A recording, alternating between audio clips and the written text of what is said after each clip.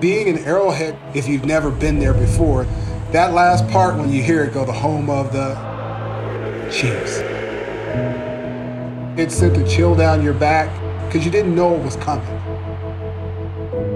I've had a 14-year career and I've been able to be a Chief from beginning to end.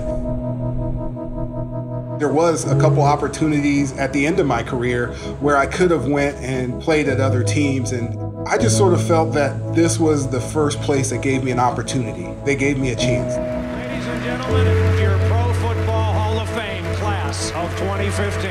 And I want to be one of those guys. I want to be a person that could put their roots here and say, this is home.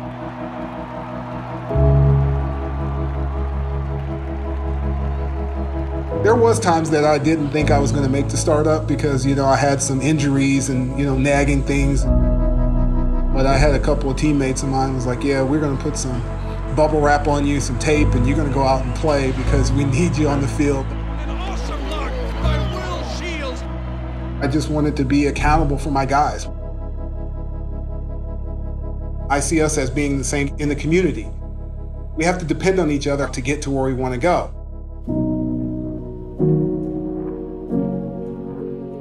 When I came to Kansas City, I saw the difference that the guys in the room were making, and I wanted to be a part of it. I wanted to carry on the legacy of what Chiefs players do.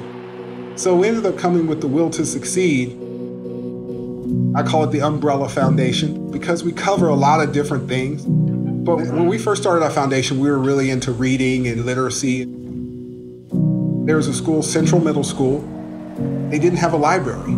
So what we did is we actually built a library in the hallway. Quite a few years later, I'm at the draft and I'm going to do the 3rd round pick for the Chiefs. A young lady walks up to me and she taps me on the shoulder and says, Mr. Shields, I've been waiting for you to get here today. You don't know me, but you did a library in our hallway when I was a kid. And that started me reading, and now I'm a lawyer working for the NFL in the league office.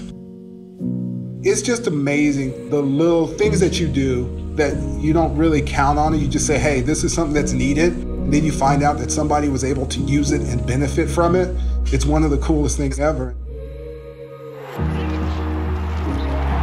Now we work with about 50 or 60 different groups here in the Kansas City market on a regular basis and love every minute of it. I use the mantra of Hantayo. It's a Sioux word for clear the way. And I put it together with what our prayer was that we did at college.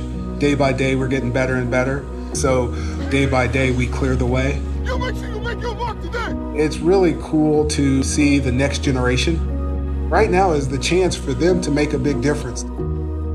Every day, you have to have something that's action-driven to make a change.